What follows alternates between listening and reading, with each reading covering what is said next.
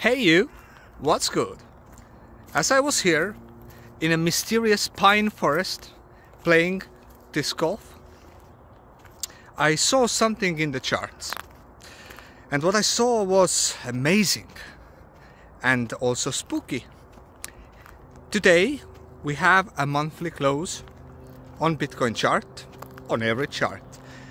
But if Bitcoin dares to close its monthly candle under 61,600, which we are at the moment under it, this will mean disaster, because we have basically null and voided the previous monthly pump, giving us classic railroad tracks pattern, meaning that we have several months of downward action upcoming, which isn't bad, because my target has always been, since the last month, around 57k.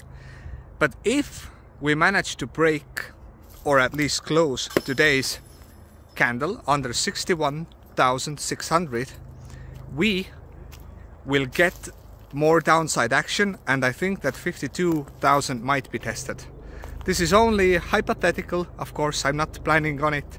Staying out of the market at the moment or selling everything is stupidity, because we are in a bull market. So I just wanted to make this quick video telling you that we might have something momentous coming. 3 at once.